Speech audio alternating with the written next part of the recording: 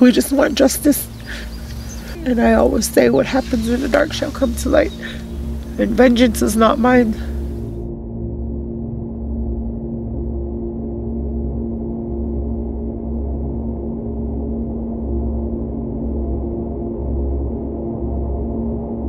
I mean, we can go back decades of missing, murdered people. Iris whistling elk, laying in a ditch in Ashland.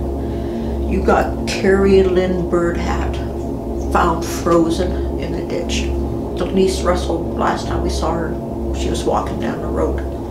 Her body was found by Broadus, 2 broken legs. The 16-year-old Hardin girl was last reportedly seen near an Interstate 90 rest stop in Bighorn County on New Year's Day. This morning, her body discovered less than a mile away from where she disappeared. I tell you that 20 days felt like a lifetime. I can't imagine the families, how they feel now that are still looking. You know, it's like you're in a club where you're all getting to know each other now. But you're in a club you don't want to be in. You're in a club that you're not even asked if you want to be in. You're just put in it because your loved one is either missing or murdered.